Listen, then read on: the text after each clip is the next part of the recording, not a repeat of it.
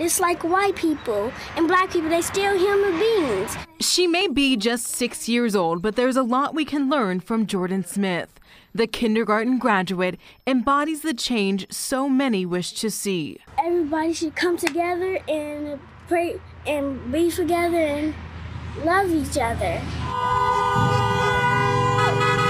We talked with her on the streets of Cincinnati with her brother and grandma at a peaceful protest last week. The people that saying Black Lives Matter, it made me proud, happy.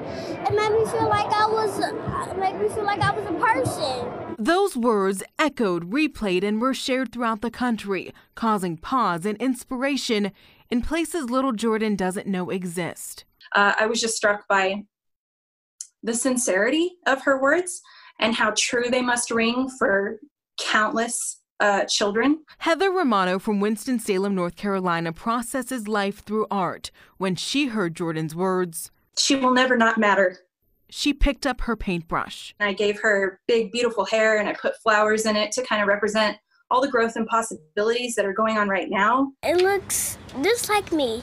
The picture was beautiful. Beautiful, just like me, so.